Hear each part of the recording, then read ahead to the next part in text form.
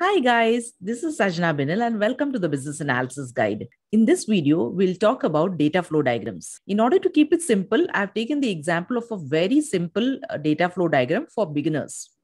I will do a separate video for a complex data flow diagram. So before we get started, if you have not subscribed to our channel, hit the subscribe button to receive more of my videos. So let's get started. So what is a data flow diagram? A data flow diagram shows the flow of data or information within a system. So it is a graphical way of showing how data is actually going to flow within your system. So let's see what are the notations used in a data flow diagram. So with respect to symbols or notations, you will see two types of notations being used worldwide. One is the Gain and Sarson notation, and the other is the Jordan and Code notation. So there are some slight differences between the symbols that are used in both these structures. Gain and Sarson notation uses a square-shaped symbol to depict a process, whereas Jordan uses a circle to depict a process. Data stored pretty much remains the same. It just has an extra line included in case of Gain and Sarson notation. External entity is depicted using the same symbols in both the notations. Data flow arrows are shown using the same symbol in both the notations. So you can use either of these, you can follow either of these notations as it is followed in your project. In this example, we will follow the Jordan notation. So if you are a beginner to data flow diagrams, I suggest as a first step, you should write a textual representation of the end-to-end process. A textual representation of the process helps you identify who are the external entities, what is the process involved, what are the data stores, and how exactly the data is flowing between them. So let's look at this with the help of an example. So step one obviously is to write down a quick summary of the process.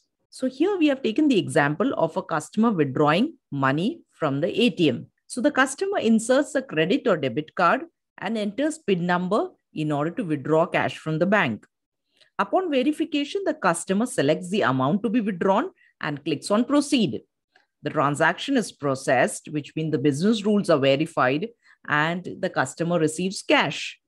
A receipt is printed for customer and his account is debited. So let's identify what are the external entities in this process. So as it's quite obvious from this process, there are two external entities involved, the customer and the bank. Now let's identify what are the processes involved. The customer inserts a credit card, debit card. Inserts a credit card, debit card is a process. Enters a PIN number is another process. Transaction is processed. That again becomes one process. Transaction getting approved is another process. Customer receives cash is another process. Receipt is printed and account is debited.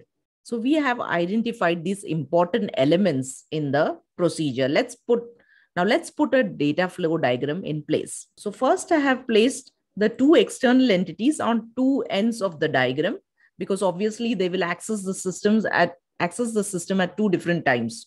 Okay, so customer, bank, both in square-shaped boxes. I will now try to put the processes together. Customer inserts card.